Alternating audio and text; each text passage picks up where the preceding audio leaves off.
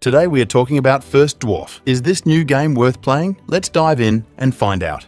First Dwarf is set in an exciting open world that was once a whole planet but was broken into floating islands after a great war. Players take on the role of True, a scouting engineer in a mech, who explores these unknown lands to find a new home for the dwindling dwarven civilization. True is joined by his friend, a female dragon named Ragnar. Together, they gather resources, collect mana to power and upgrade the mech, build bases, set up defenses, and fight local creatures to complete their mission.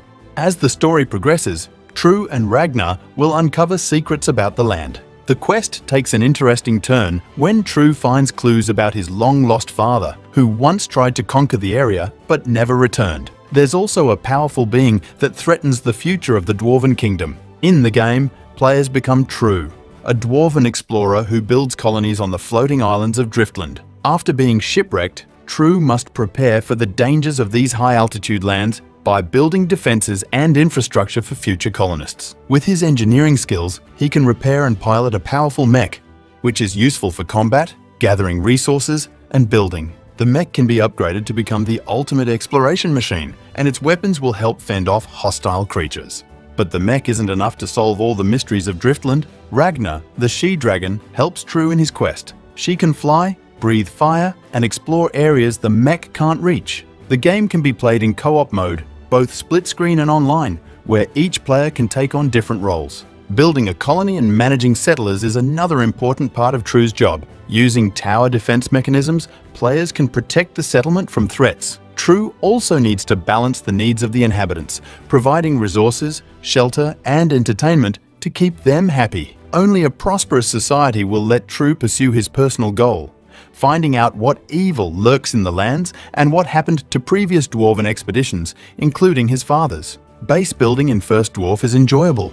You gather resources and build from scratch. While resource gathering is slow manually, you can use mana pipelines to speed up the process. Placing buildings in the 3D world is easy, and once you get the hang of it, a thriving civilization will appear quickly. Although the building system isn't very deep, it's exciting to see how big your bases can get. You'll build bases on multiple islands and defend them with turrets against dangers. Monsters inhabit these islands, but you're capable of defending yourself. You can explore on foot, but using your mech is much more effective.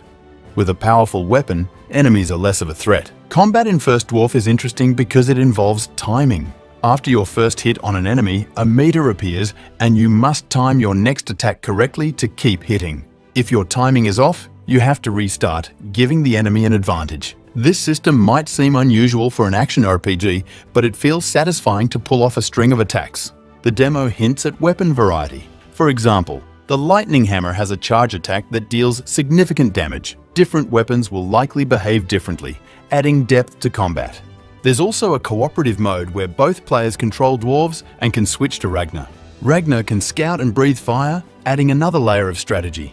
The world of Driftland is beautifully designed with unique environments and challenges on each island. The graphics are stunning, with detailed landscapes and vibrant colors. The sound design is also excellent, with music and sound effects that enhance the experience.